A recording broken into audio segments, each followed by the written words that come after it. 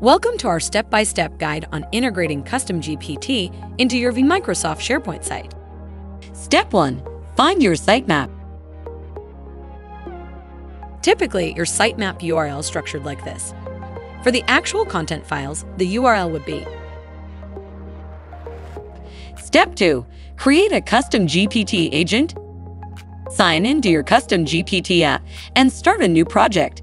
Create project. Add your sitemap and name it. Click on Create Project.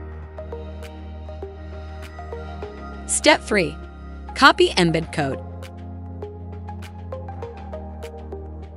Once your project is ready, navigate to the project settings.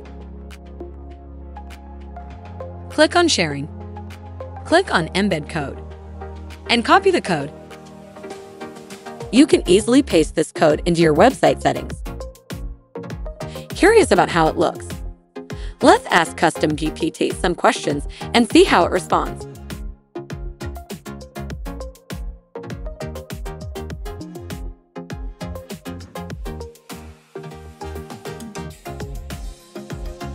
Thank you for watching this video. Don't forget to like, subscribe, and hit the bell icon for more updates. See you next time.